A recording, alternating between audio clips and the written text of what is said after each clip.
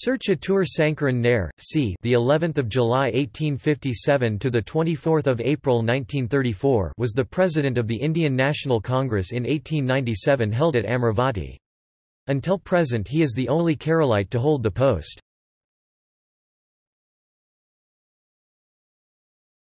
Topic: Early life and education. He was born on the 11th of July 1857 in Chatur family in Mankara, Palakkad district, as the son of Manmail Ramuni Panikkar and Parvathi Amma Chatur. His early education began in the traditional style at home and continued in schools in Malabar, till he passed the arts examination with a first class from the provincial school at Calicut. Then he joined the Presidency College, Madras. In 1877 he took his arts degree, and 2 years later secured the law degree from the Madras Law College.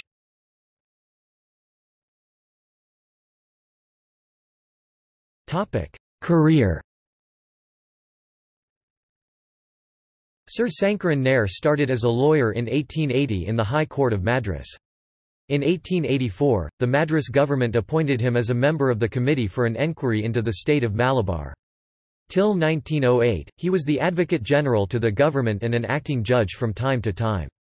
In 1908, he became a permanent judge in the High Court of Madras and held the post till 1915.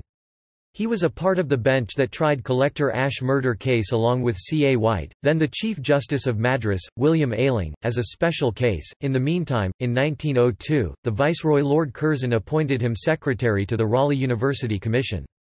In recognition of his services, he was appointed a Companion of the Indian Empire by the King Emperor in 1904 and in 1912 he was knighted. He became a member of the Viceroy's Council in 1915 with the charge of the education portfolio. As member, he wrote in 1919 two famous minutes of dissent in the dispatches on Indian constitutional reforms, pointing out the various defects of British rule in India and suggesting reforms. For an Indian to offer such criticism and make such demands was incredible in those days. The British government accepted most of his recommendations. He played an active part in the Indian national movement which was gathering force in those days. In 1897, when the first provincial conference met in Madras, he was invited to preside over it. The same year, when the Indian National Congress assembled at Amaravathi, he was chosen its president. In a masterly address, he referred to the high-handedness of foreign administration, called for reforms and asked for self-government for India with dominion status. In 1900, he was a member of the Madras Legislative Council.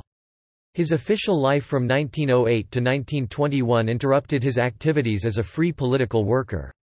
In 1928, he was the president of the Indian Central Committee to cooperate with the Simon Commission. The committee prepared a well-argued report asking for dominion status for India. When the viceregal announcement came granting dominion status as the ultimate goal for India, Sir Sankaran Nair retired from active politics. He died in 1934, aged 77.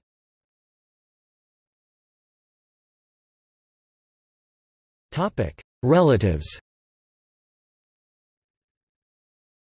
Sir Sankaran Nair's eldest daughter Lady Madhavan Nair and son-in-law and nephew Sir C. Madhavan Nair, a legal luminary and a judge of the Privy Council, lived on a large estate known as Linwood, in Chennai. Within this property, in the area now known as Lady Madhavan Nair Colony, Mahalinagapuram, is situated near the Ayappan Guruvayurappan temple, the land for which was donated by Lady Madhavan Nair. There are still many roads bearing names of the house, Linwood Avenue, and of the children of Sir and Lady Nair, Palat Narayani Amma Road, Palat Sankaran Nair Road, Palat Madhavan Nair Road. He also had 8 more children, among which another daughter, Saraswathi Amma, was married to the eminent diplomat K.P.S. Menon. His son R. M. Palat was also a noted politician by himself. Lt. General Kandith, a war hero and the liberator of Goa, was another of Sir Sankaran Nair's grandsons. Sankaran Nair's grand-nephew Niece Amyakutti Amma's son was K. K. Chatur, an ICS officer who also served as India's first ambassador to Japan. He was the father of Jaya Jaitley, a politician and socialist, whose husband Ashok Jaitley was Chief Secretary of Jammu and Kashmir.